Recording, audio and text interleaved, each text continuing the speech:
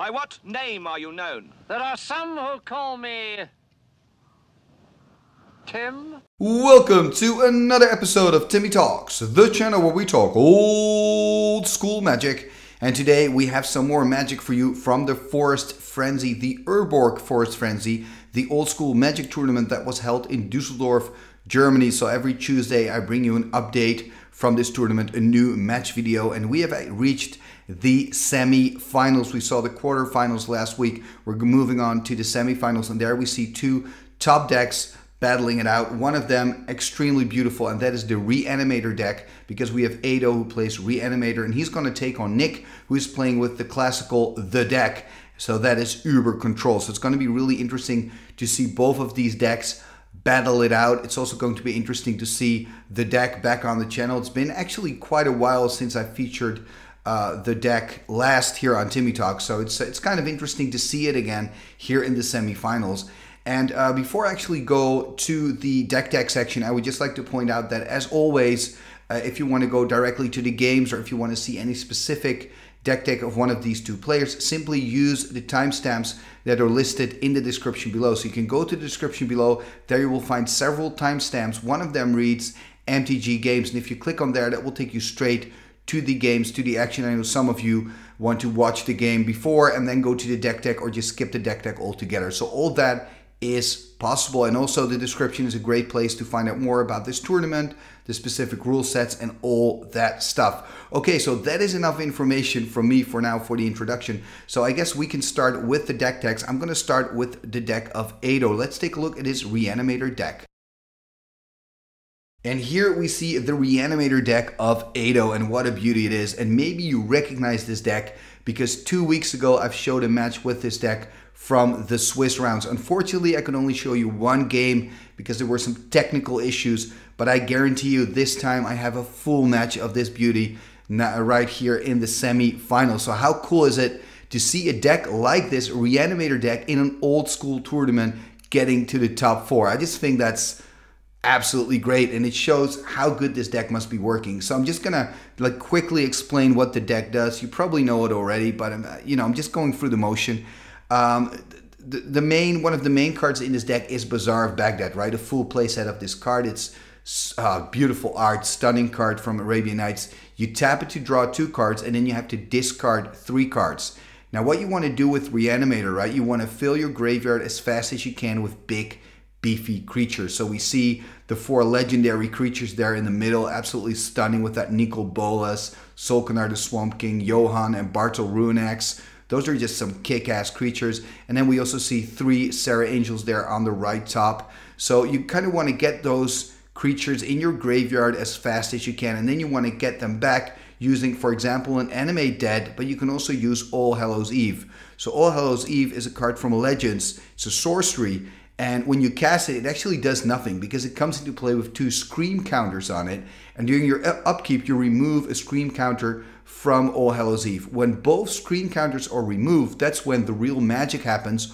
All the creatures from all graveyards come back into the game. So that means also the creatures from your opponent. Now, obviously, the idea is that you have a lot of big beefy creatures in your graveyard because your deck is built around that theme, and your opponent probably doesn't, or maybe only has one where you have a really big one. And so it's into your advantage, right, to have that. Now, obviously, he's also playing with Swords to Plowshares in this deck, playing with white. But in this case, that works extra good, of course, with All Hallows Eve, because Swords to Plowshares removes a creature from the game. It's exiled, right? So All Hallows Eve doesn't work on that. And that's also kind of a problem at the same time for when you play with an All Hallows Eve strategy, is, of course, that there are so many swords in the meta. It's simply probably the best creature removal in old school. So there always be a lot of creatures that are unfortunately removed from the game. So they can kind of work against Ado here. But anyway, what he wants to do is pretty clear, but he has another plan up his sleeve as well. He's got what we call a transformational sideboard, and that means that your sideboard plan is completely different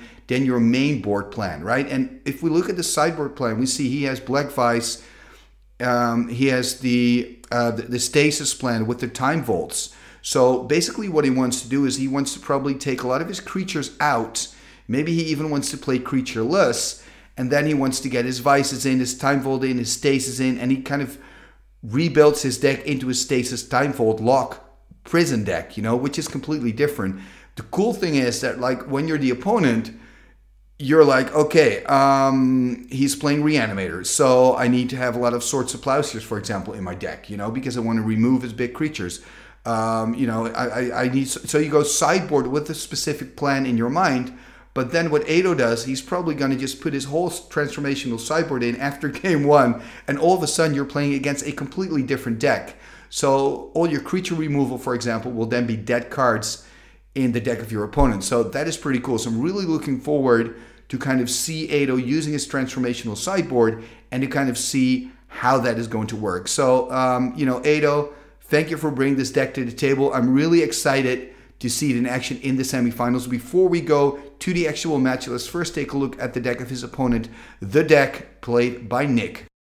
And here we see the deck of Nick, simply called the deck. And of course, this is known as the ultimate control deck. And when you look at this list, you understand why. There are so many answers. I mean, obviously he's got the 4 counter spells and the mana drain. He's also got Swords to Plowshares. He's got Disenchants and Divine Offering. So basically what the deck wants to do is just do a lot of 1-for-1 trading. And what I mean by 1-for-1 trading is your opponent casts a big threat, you play a Swords. You know, he casts an artifact, you play Divine Offering. He plays a spell, you play a counterspell. So you're basically trading a counterspell for one of his cards. You're trading a Swords for one of his cards. And slowly in the game, you're going to take advantage. Maybe by putting an Abyss there, you're going to take away 2 of his creatures or even more. And then you get this little advantage. And slowly you're creeping up. You're getting more and more and more and more advantage. And he also has 4 Jam Day Tomes for that reason. So you really want to get that card advantage, and you want to be so extremely patient. That's why it can be kind of boring playing against the deck, you know, because the opponent is just sitting back and waiting for you to do things. If you're not doing anything, the deck player is very unlikely to do something. Just try that for once. When you play against the deck and you think, okay, I'm going to lose anyway, just sit back and don't do anything. Just see if your opponent see if you can force him to kind of start actually playing Magic. Anyway, so you sit back, you wait for him to do something. And maybe you're thinking, what are the win cons in his deck? Well, actually, when you play control really, really well, you don't need that many. So he's playing with 4 Mishra's Factories. So those are ways he can kill his opponent. He's playing with a Disintegrate. So that could be a way to kill his opponent. Another way can even be decking, you know, by playing a huge Brain Geyser. If you're like later in the game, that can be a way to win as well. And also in the sideboard, we see 3 Serra Angels. So depending on what type of deck he plays, he can decide to go a little bit more on the aggressive side by boarding in those Serra Angels. And I mean, just the fact that he's playing with 4 Jam Day Tomes already shows that he's just going for uber control. Also, that single Ivory Tower in there can really shift the game as well.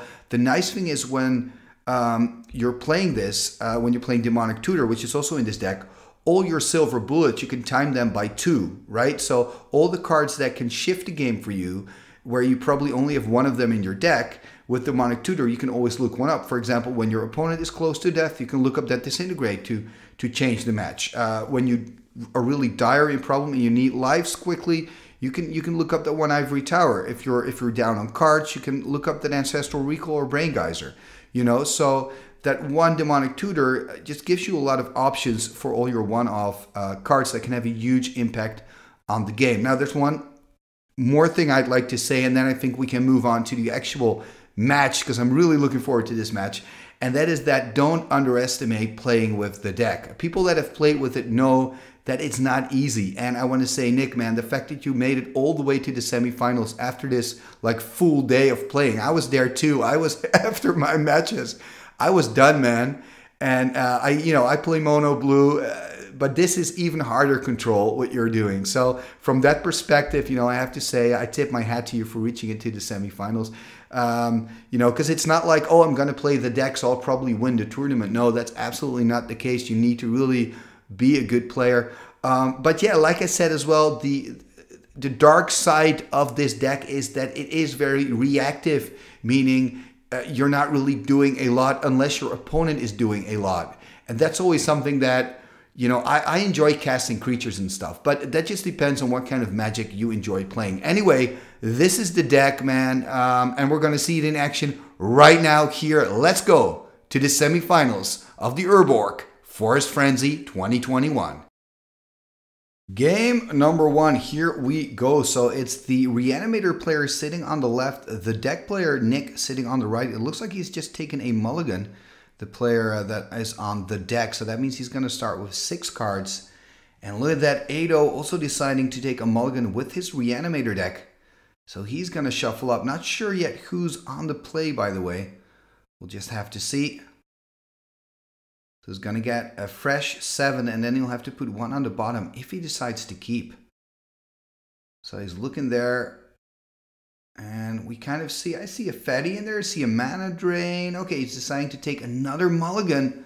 Okay, that means he's going to go down to 5 cards. So that is pretty heavy. Of course, I mean, he is playing with power and some 7 draws. So if he could, like, he's got to do 2 cards away. Hopefully he can find, like, Wheel of Fortune, Ancestral Recall. I don't believe I see those cards in his hand, by the way. Look at that. He's putting 3 on the bottom. So this was already his third mulligan. Only 4 cards left. Oh, that's not looking great.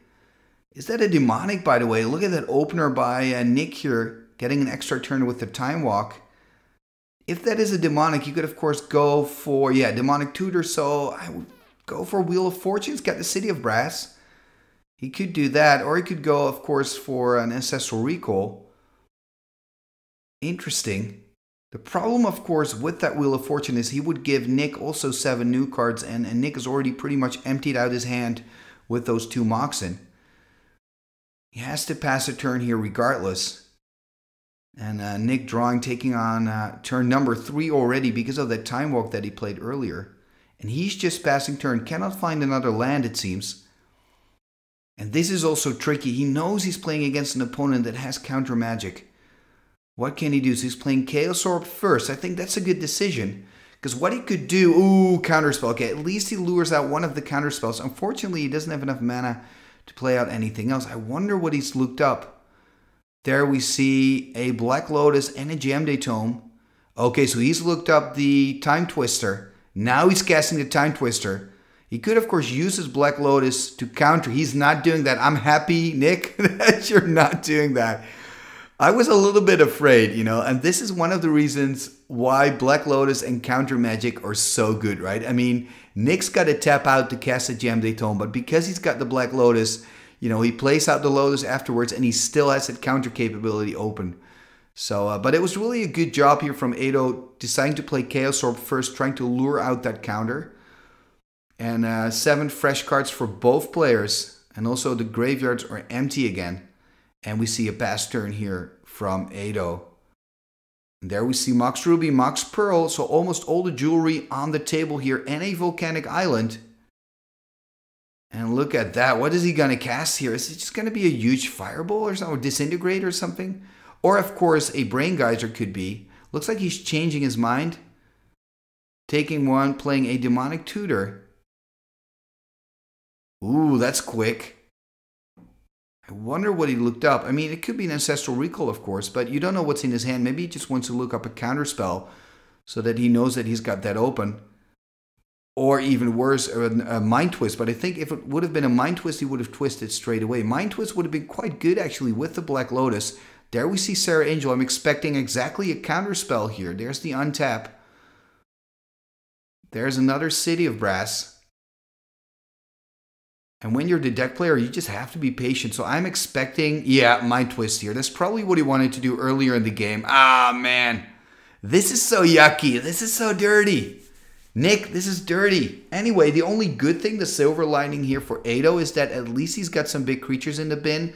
So if he's able to resolve an All Hallows Eve, and that's exactly the hard part here, if he's able to, because you see that Nick is already starting the card advantage train with his Jam-Day Tome, and that means the more cards he has, the more advantage he'll have, the more answers. Talking about answers, here we see the counterspell on the Wheel of Fortune, and this is what the deck player wants to do, just have complete control and slowly win the game. That is what the deck does. And the trick, of course, is knowing what to counter and when to counter, which is absolutely not easy. Here we see a Chaos Orb and an activation in response. Again, that answer from Nick, the deck will always have answers. So Chaos Orb is gone. And when you play the deck, you just have to accept that you'll run into a lot of answers. and you got to try to kind of play through it, but that's going to be really difficult with that Jam Day Tome that's active on the side of Nick. There we see 2 more damage for Ado, gonna drop to 14 here, and I mean, things are looking bad. Another Jam Day Tome. Perhaps I wouldn't have played it and chosen to just draw an extra card instead. Then again, he still's got 4 open on his end step. Here we see an All Hallows Eve, or are we gonna see a counterspell? He's already played a couple of counterspells, although with the Time Twister, everything got back into the deck, shuffled back in. So I guess only 1 counterspell in the bin, I believe. And it's actually going to resolve. Wow, that is pretty sweet because Ado's got some big creatures in the graveyard. It would be absolutely fantastic if we can see the All Hallows Eve resolve here. Ado's on 12. I really hope this is going to work. I've got my fingers crossed here. Go Ado, you can do it. And of course we see Nick grabbing more and more cards from his Jam Day Tomes. I do think it's really cool that he's just decided to go with a full playset of those, really going for that card advantage. Attacking here for 2. Gonna put him on 10. Oh, he's actually gonna animate. There we see a lightning bolt in response. And he's gonna go to 10. It was worth a try. At least he's taken a lightning bolt out of the hand. And oh, look at that. Bartle Runeaxe. That is such a cool creature. And we've got 2 Serra Angels coming in. Oh, man. I am expecting Nick here just to have a lot of answers. Maybe he even has an Abyss in hand. I don't know. But it is pretty cool. It is really nice to see this on the battlefield. And what is he going to do here? Playing a Swords. Playing another Sword. So 2 Swords to Plowshares. So both of the Angels are already gone. What is he going to do with Bartle? Does he have another solution? Oh, he's got a Disintegrate for Bartle. And this is exactly what you kind of expect.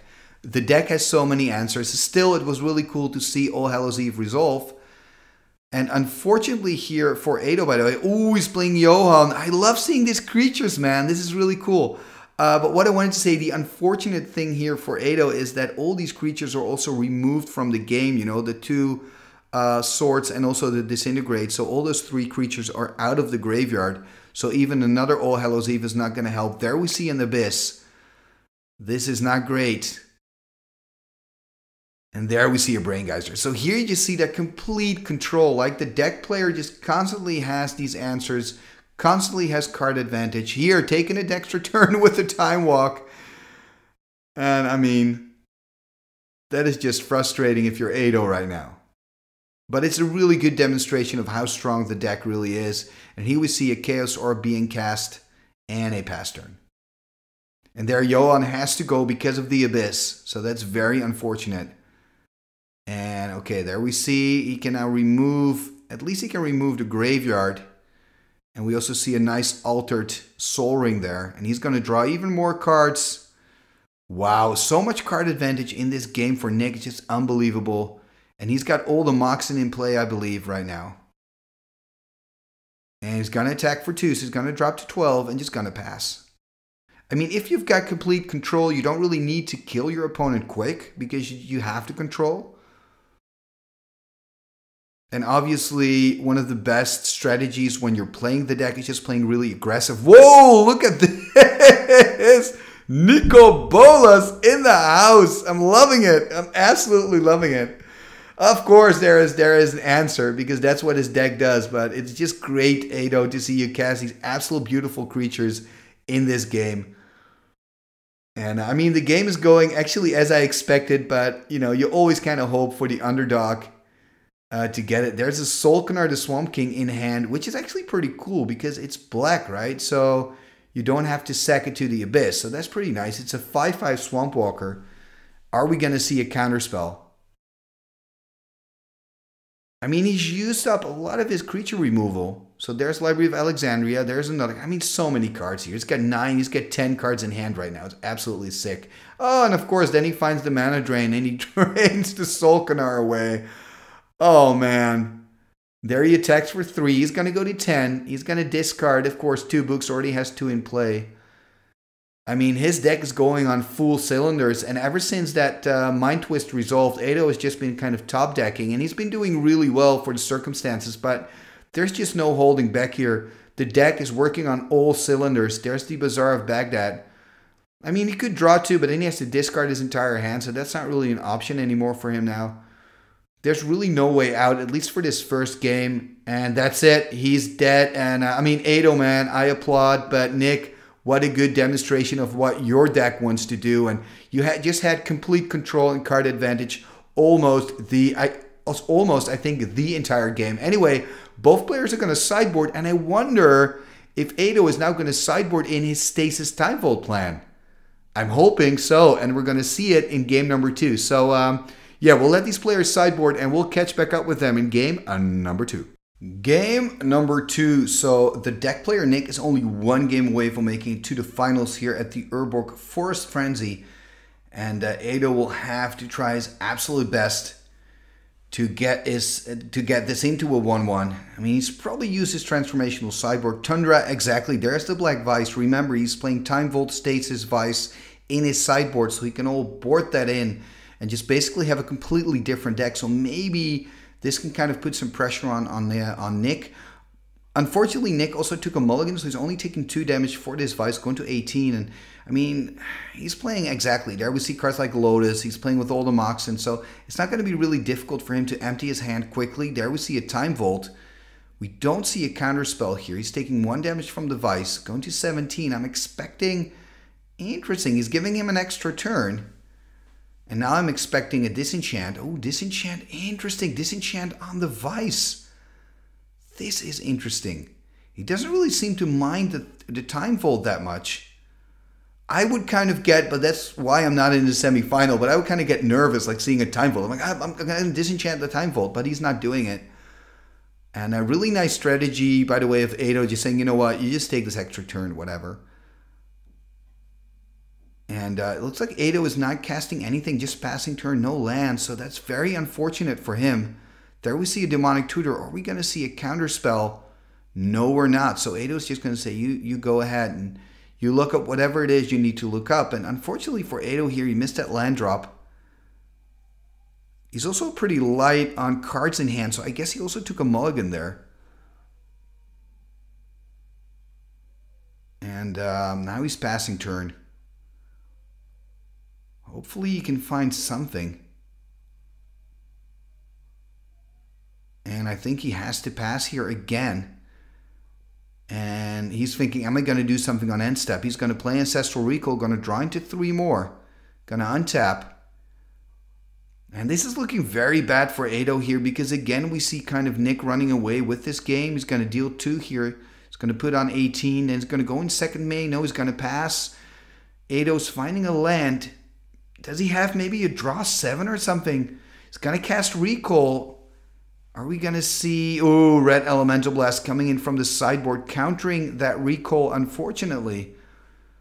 There's a Mox Ruby dealing 2 more damage, 16 for Ado. And this is going to be tough. Looking at his hand again. A little bit in the tank here. Of course, this is a deciding game. If he loses this, Nick will advance to the finals. An attack here. There we see a Swords on the factory. 2 more life here. Nick going to go to 16. But more importantly for Ado, the threat is gone. And we know that Nick doesn't have a lot of threats in his deck. I wonder if he boarded into Sarah Angels. I don't think so. There is a Soul Ring and pass turn. And Nick passing here now as well. It's kind of like a standstill moment. At least Ado is now finding enough lands and mana sources to go do stuff. Playing another Time Vault and passing turn. There we see a Divine Offering on the tapped Time Vault. So he's going to take some life. Time Vault's gone. And he's going to pass turn now. Okay, Torment's Crypt. There is another Felber Stone. What's so difficult right now? I'm not sure how many cards Nick's got in hand. 3 perhaps or something? I believe 3 or 4, a little bit more perhaps. It's just really hard now because, I mean, Nick's got so much mana, so he always has that counter option open. So it's really difficult for Ado to time when do you want to do something. I guess the only good thing for Ado here is that Nick doesn't have any card draw engine yet. He hasn't drawn into his Jam Day tomes. Because once he's got those tomes, it's going to go really, really quickly.